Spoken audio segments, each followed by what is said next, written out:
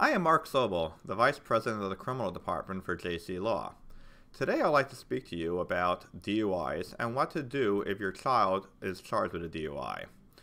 Obviously, this is a concern with the upcoming Thanksgiving holiday, in which we do see an increase in DUIs and we see an increase of enforcement by state troopers and local police departments. The three main things that you want to consider is one, is where this case is going to be heard, the jurisdiction of the court.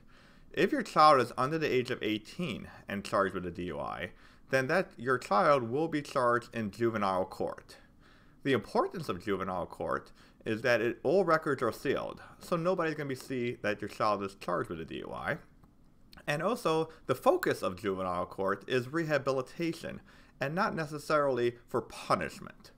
Now, if your child is between the age of 18 and 21, then they will be charged in adult court in the district court in the county in which this occurred. Now, that's important because when they're charged in district court, they are charged just like an adult, whether they're 21, 25, 30, 40, 50 years old, they're charged just the same. Two, the second thing that you have to consider is that there are stiffer administrative penalties for anyone under the age of 21.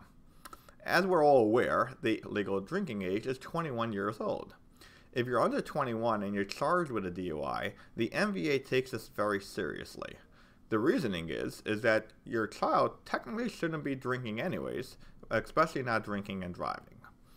However, there are ways around the stiffer administrative penalties, including participating in the Ignition Interlock program, better known as the blow and go, in which you have to blow into it each time you start your car, and sometimes on a rolling basis as you're driving. Now, it is very, very important that you immediately retain a competent attorney who specializes in cases of under 21 years old. And the reasoning is because there are very, very strict deadlines that you must follow. And if you don't follow those deadlines and you miss it, the MVA, they have no mercy. And there are significant consequences to your child's license. The third important factor to consider is the need for treatment. Now, the need for treatment is important for two very, very important reasons. Number one, the judge and or the state's attorney is going to expect you to be walking into court with an evaluation done where your child is evaluated for any type of alcohol addiction or dependency, and will expect that your child has already begun some treatment. Now, it's very important also for a second reason is that your child might need alcohol counseling at this young age. And there may be an issue with alcohol dependency, which we want to nip it in the bud and get it taken care of now.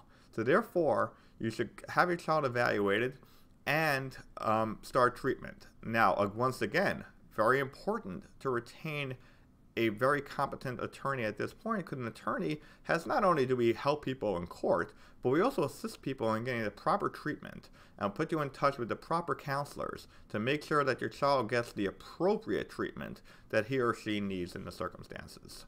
So if you do have get that unfortunate phone call from your child saying, "Mom, Dad, I was arrested for a DUI," don't panic.